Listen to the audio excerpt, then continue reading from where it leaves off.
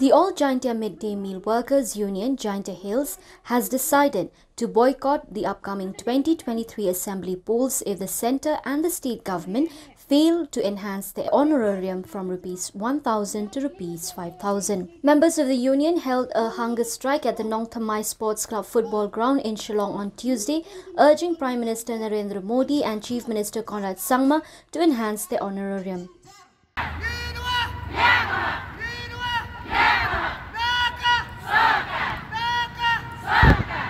Talking to reporters, All Jaintia Midday Meal Workers Union member A. Litan said that the majority of the cooks who are preparing nutritional and hygienic food for students in various schools are single mothers, adding that it has become extremely difficult for them to take care of their families with a meager amount of Rs 1,000. She also informed that they will be forced to boycott the upcoming elections if the demands are not met.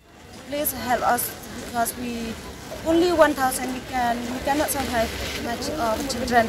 Then this raise from 1,000 to 5,000 only. But we want every month the payment should be done in the account also. But we demand also, we request you to give our pay for 12 months. The election also, 2023, the election also is coming. Then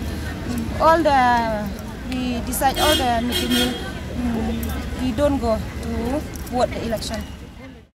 They also demanded that the honorarium should be released within the 10th of every month while seeking LPG cylinders for all the PM Poshan kitchens in schools.